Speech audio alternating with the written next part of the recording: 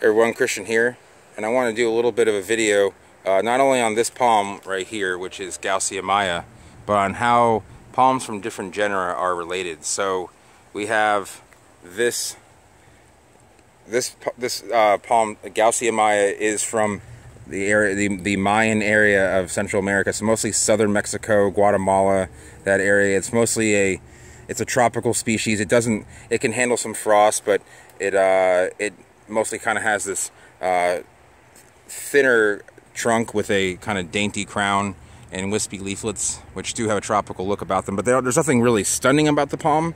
It is, it is nice. It does grow relatively fast, and it's a relatively easy grower. It doesn't seem to be that nutrient deficient. It doesn't have that many issues with growing here in Florida. It doesn't really I would say it's an upper zone 9 palm. It probably does best without any frost, but it will handle frost, just not back to back to back. So, but if you look at this, you can see the seed here is, it's a larger seeded, plant. It has the same size seed as like the Gomez Pompeii you guys saw in one of the other videos.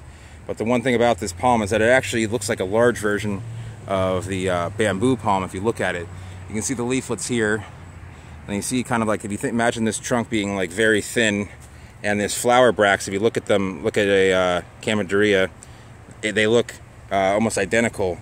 And this is basically an evolution from, I don't know if it was from this genus to Chamaedorea or from Chamaedorea to Gaussia, but they're very closely related. They have the same flowering systems. They have the same trunk look.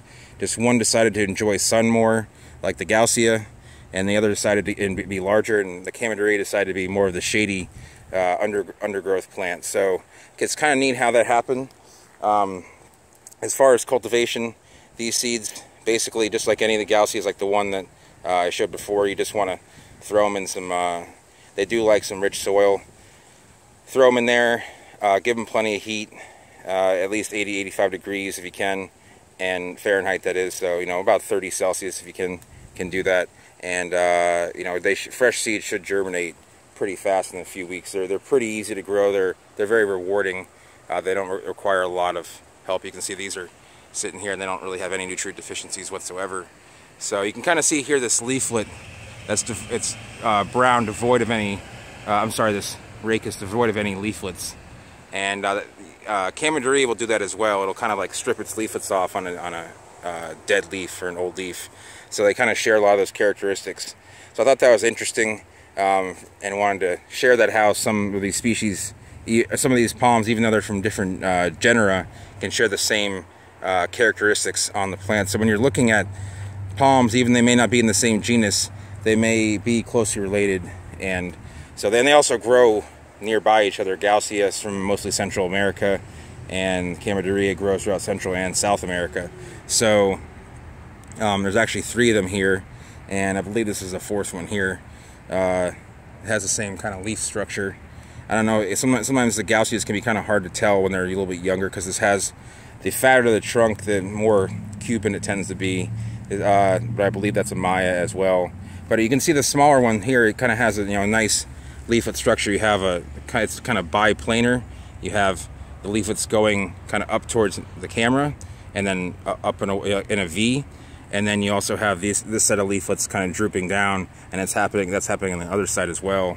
So and you can see it does have a crown shaft. It's not a very prominent one. It kind of has this white glaucous color, which is prominent when younger.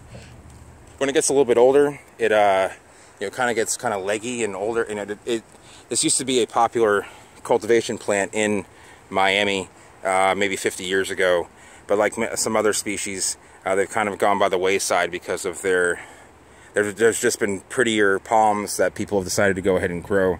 But this is still worth a grow. It's definitely hardy to the wind, and like I said, it can take some cold, and can grow in full sun or in shade. It's not really that particular.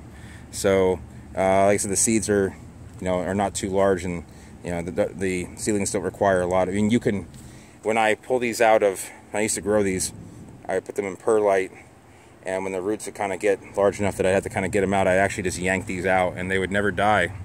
So it was kind of an easier way of growing them than if you try and yank a lot of palms, they're not going to do so well once they come out of the soil.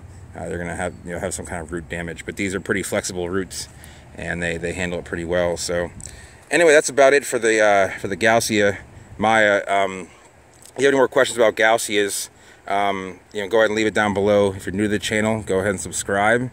And if you enjoyed the video, give it a thumbs up, and let me know what else you guys would like to see, either species-wise or beyond palms. I'm going to start doing a few more segments of just subtropical / tropical species, and hopefully that will kind of enter a new chapter to this YouTube channel. So until then, thanks for watching, everyone.